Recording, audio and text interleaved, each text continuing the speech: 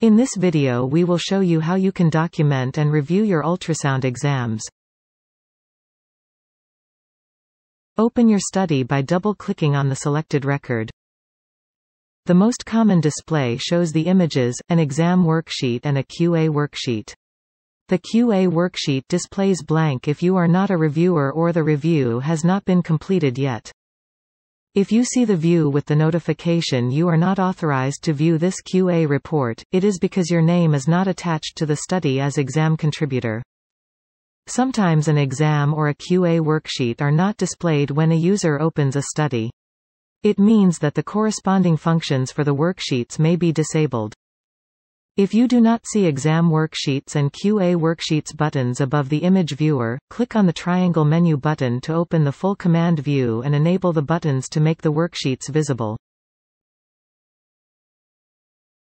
A study may contain multiple exam worksheets. The number of associated worksheets is indicated next to Exam Worksheets command. User may select to display separate worksheets or all of them. Click on the command and select All to display all attached worksheets. Let's review the indicators above an exam worksheet. A warning sign shows that a worksheet contains required fields. When all required fields are populated, the green checkmark indicator will be displayed instead of the warning sign. Signature field becomes enabled only when all required fields are populated on the worksheet. When a worksheet is signed by an authorized user, the green seal icon is displayed. If configured, the signed worksheet becomes locked automatically. A worksheet can also be locked manually by an authorized user. The locking mechanism prevents a worksheet from accidental modifications or signature removal.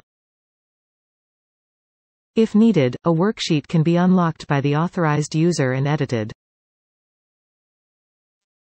Any new edits to the previously signed worksheet will remove the signature.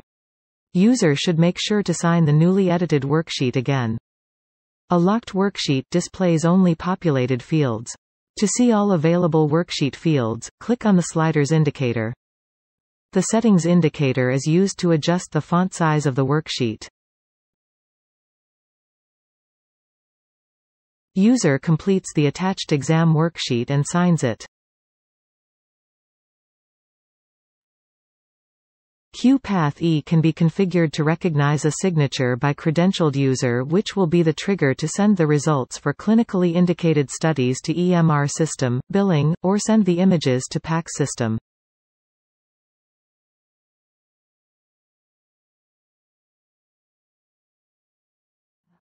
Depending on configuration, studies signed by residents may be submitted for QA review automatically.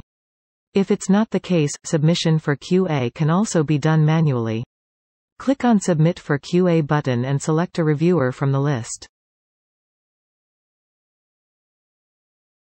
The reviewers list includes users who have QA reviewer role.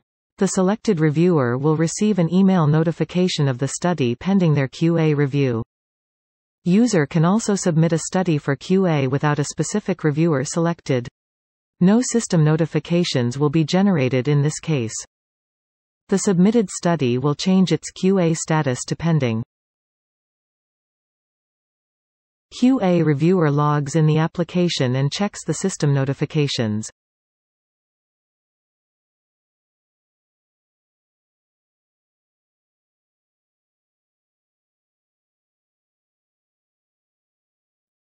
Alternatively, QA reviewer can create a separate view for pending exams and pin it to the desktop to access all exams with pending QA status.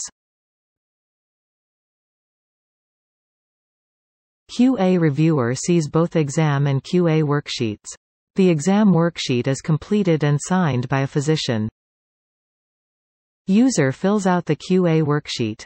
Set default function can be used to automatically populate combination of fields when needed. Users may set up the default fields to their preference. Click on QA Complete to update the exam status and send the notification to the exam providers. QA process is now completed.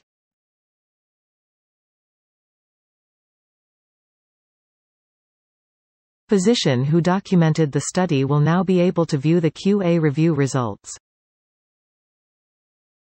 Users' progress for the completed studies and their qualifications achievements can be tracked with the help of Qpath Analytics Engine, which will be reviewed in the next training videos.